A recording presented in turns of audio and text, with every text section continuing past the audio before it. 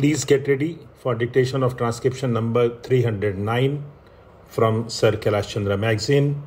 It is an extract from the speech of Honorable Finance Minister Dr. Manmohan Singh made in the Lok Sabha on 14th September 1991. 5 seconds to go. Mr. Speaker, Sir, I am very grateful to all the honorable members on all sides of this august House who have taken part in the debate on the Finance Bill. The Finance Bill forms part of the overall budget, even though it deals only with the tax elements of the budget.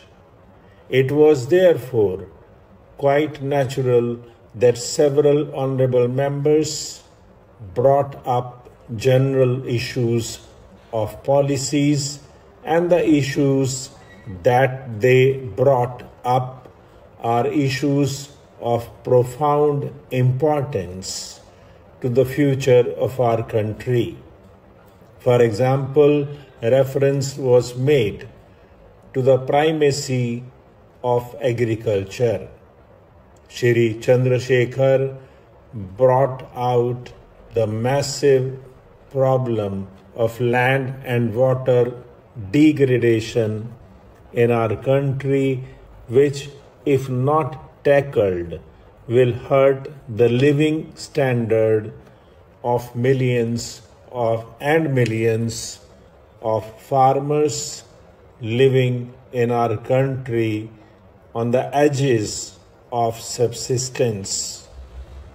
Shri George Fernandes brought out the issue of regional imbalances, and these regional imbalances should be a source of concern to all segments of this House. Reference was made to the growing problem of unemployment. This again is an issue which ought to be the concern of all segments of this House. So all these problems have been mentioned. The same way Shri George Fernandes specifically referred to the inadequacy of the infrastructure of power in Bihar, how it is contributing to the continued backwardness of potentially very rich state of the Union. All these are very live issues, and these must be tackled if this country is to achieve its full development potential, if the aspirations of the people of this country for a better tomorrow are to become a living reality. But how is it to come about? I submit to this august House that these aspirations cannot be given a living reality if the fiscal mess in which we have got into is not set right. India today has unsustainable fiscal deficit, and this is a point on which all shades of public opinion, all shades of economists are agreed. You can go on quarreling as to how this fiscal deficit came about, how it gave rise to unsustainable foreign exchange deficit. But the real issue before us today is what steps are we going to take that this crisis is contained and that this crisis is in fact used as an opportunity to set in motion those forces of reforms which alone can see that this country's great development potential is made a reality. I submit to you that by presenting the budget in this house 6 or 8 weeks ago, I do not claim that I have performed wonders. But if you look at the situation that this government inherited, it was a situation of almost certain default on international obligations.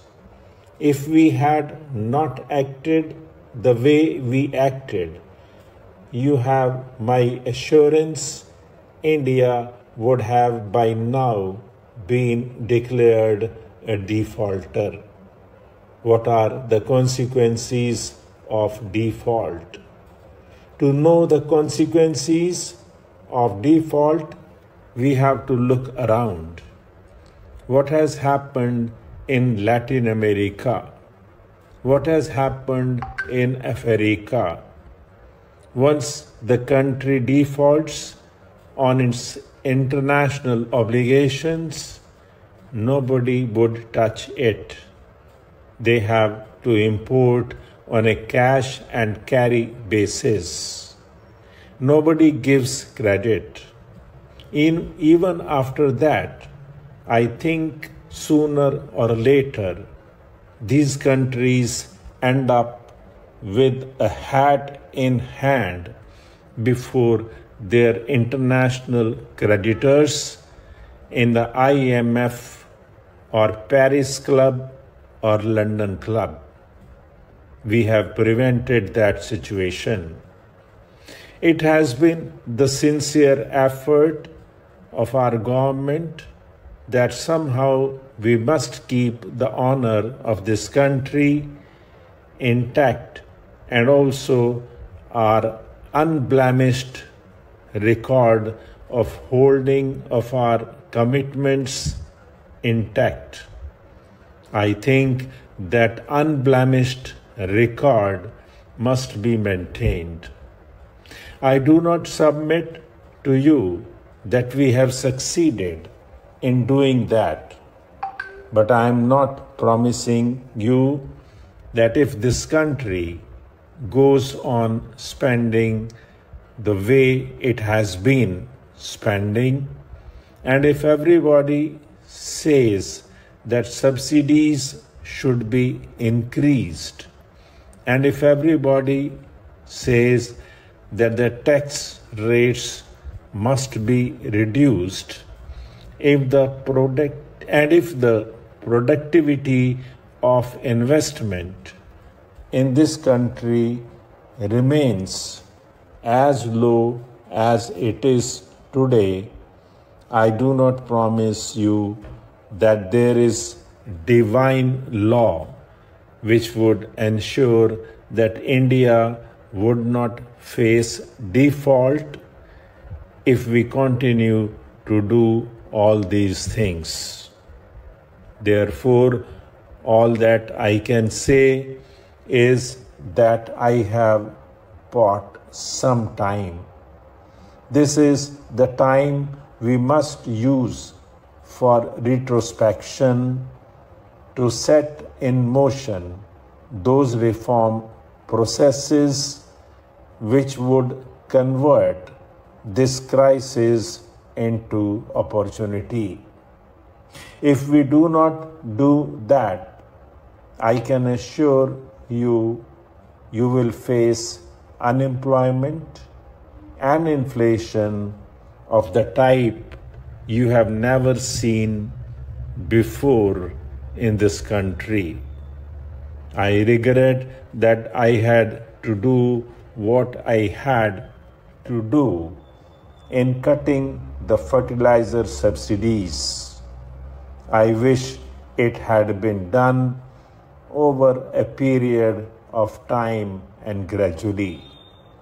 Yesterday, an honorable member quoted a report of a very famous Agriculture Secretary and a gentleman from Karnataka, and for whom I have great respect, who had in that report clearly recommended that the fertilizer prices have to be raised, and they ought to be raised gradually over a period of time.